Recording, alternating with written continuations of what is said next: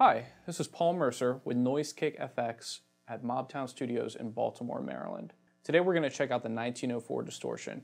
This is a versatile 4-transistor distortion box that goes from slight crunch to heavy fuzz, but still retains clarity in chords and leads. The 1904's layout consists of volume in the middle here, tone to the left, and gain or distortion to the right. And then above those, we have two different 3-way clipping switches.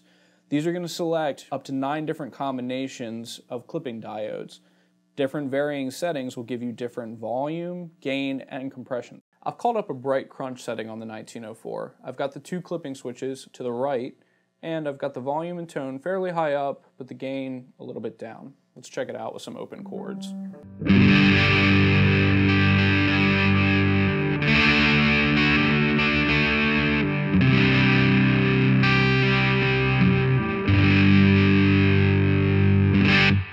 Putting the clipping switches in the middle position removes the diodes from the signal path and produces a less compressed, cleaner tone that you can use to overdrive the front of your amp.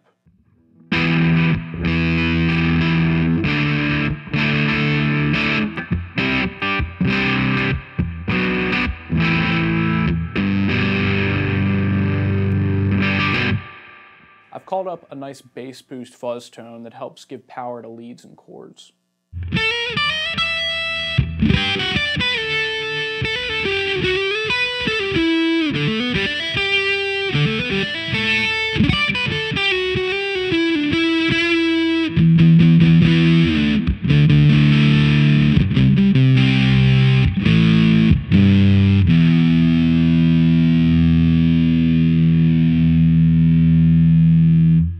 You also get plenty of sustain out of this pedal.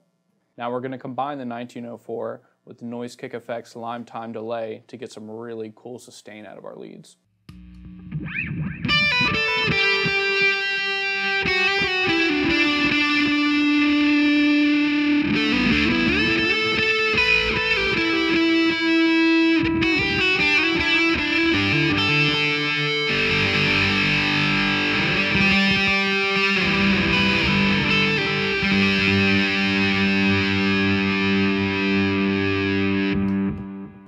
Notice with all that distortion, I still get great clarity in individual notes.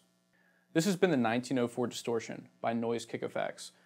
This is a true bypass pedal, and like all other Noise Kick FX pedals, it's handmade of top quality parts and is available to be customized with a ton of different options.